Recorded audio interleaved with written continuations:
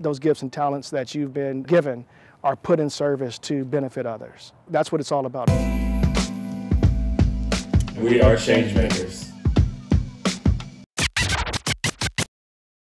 For me, a changemaker is a person who recognizes the talents and gifts that they've been blessed with and then uses that to improve in whatever area in which they've been blessed to serve or operate.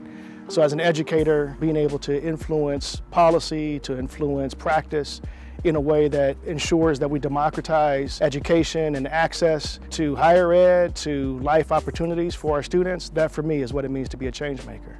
So I serve as the County Superintendent of Schools for Yolo County, which means that I help to oversee operations for schools where we serve students directly, as well as provide support to our 5 school districts in the county.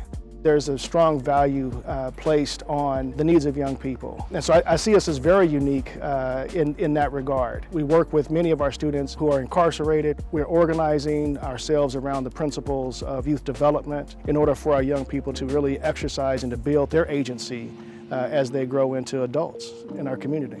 We make sure that we are leading with our hearts and then building systems and support services around what those needs are. I've had a chance to speak with many of our students who have graduated from Cesar Chavez. The lessons that they learned and the love that they received, the support that they received here is translating into their dreams. That's the most rewarding aspect of my job.